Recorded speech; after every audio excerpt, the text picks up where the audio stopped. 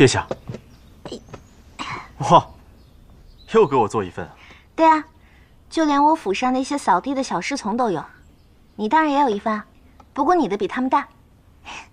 我给沈烨也送去了一份，他的口味跟你不一样，听说他分给院中的小童子，童子都说口味不错，你尝尝，好吃吗？嗯。殿下，这事你同旁人提起过没有？没有，只有与我极为亲近的人才知道。啊，没有最好。记得，以后也无需提起，这样对你有好处。为何？就因为你这个身份，亲自做蜜糖赏给下人，或赠送给我们这些师友，都不大合规矩。从前的阿兰惹也不会做这等事的。哦，是我大意了，没有想那么多，还是你想的周全。没事，记得就好。哦，对了，3日后便是菊诺出王都的日子。当年阿兰惹做过人情，替沈烨和菊诺安排相见最后一面。所以这一次呢，我便打点好了行官，在城外的一条小河旁，替他们2人安排了一出送别戏。需要我去做什么吗？当年阿兰惹并未跟去。那我也不能跟去了。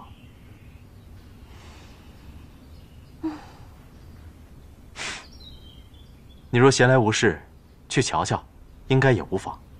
好呀。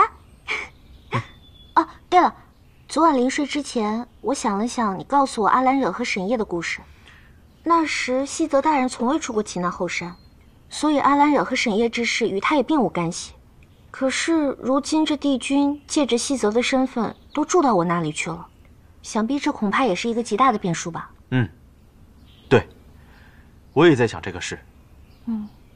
犬阴寿这一段必然是没了，所以呢，我们得再想想其他法子，好逼沈烨表表心意。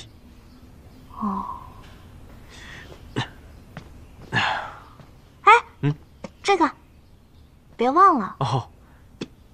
对，差点忘了。走啊。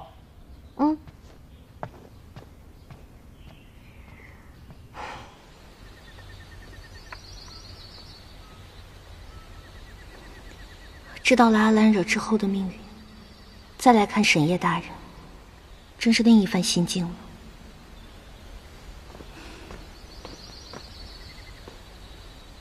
沈馆长大人，明日便是菊诺要出城的日子了，我已经打点好了行官，你去见他最后一面吧。我同你说话呢，你听到没有？听到了，在哪儿？城外小河旁，到时候我领路便是。你也去？当然啊，不行吗？没有，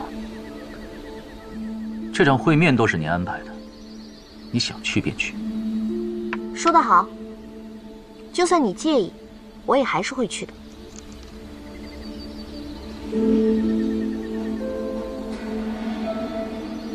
你本不是这么爱看热闹的人。谁说的？我本来就爱看热闹，别人的热闹我可能不喜欢，可如今你的热闹，我倒还是挺有兴致瞧上一瞧的。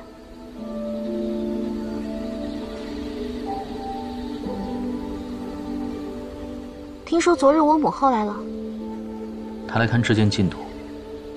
她还挺操心这把剑的，恐怕她明里暗里跟你说的话也不止于此吧。因为我救下了菊诺，她来表示一下感谢。当初林殊台上救菊诺，怎么说我也有一份贡献，怎么她见都不见我呢？她对你的态度，自你出生起便是这样。以前你也都默默忍受，怎么现在突然就忍受不了了？凭什么我从前忍了，现在就必须继续忍？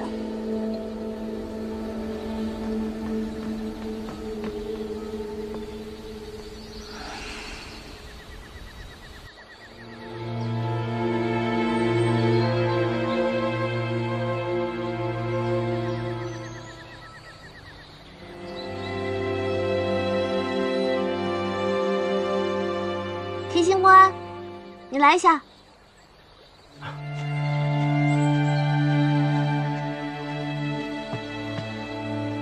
殿下有何吩咐？你真是太不识趣了。你要是这么一直盯着他们俩，怎么说离别的话呀？啊，属下愚钝。表哥的情谊，菊诺今生只能辜负了。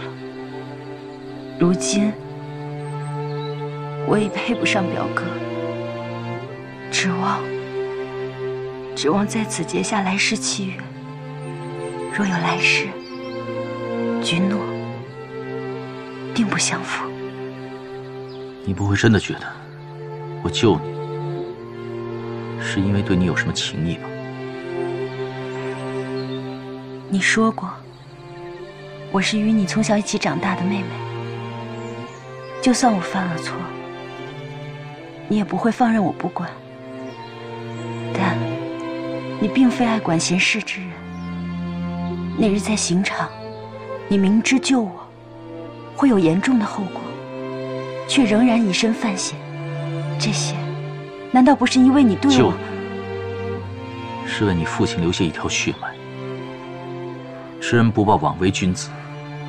你要感谢，就感谢你父亲对我施过的大恩。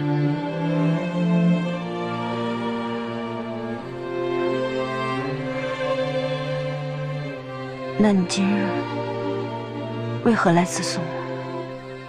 不过是借机会出来走一走罢了。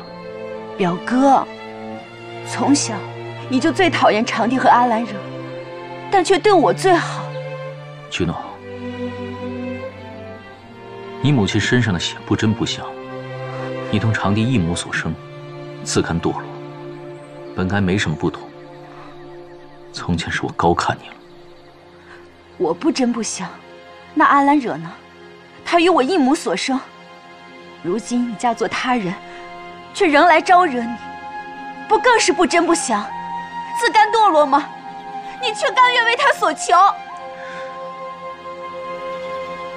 我就是甘愿为他所求，你又如何？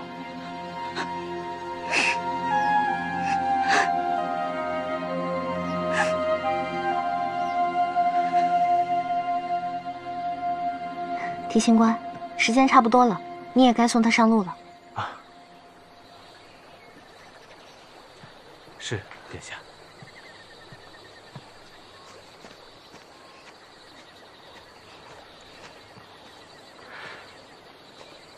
公主。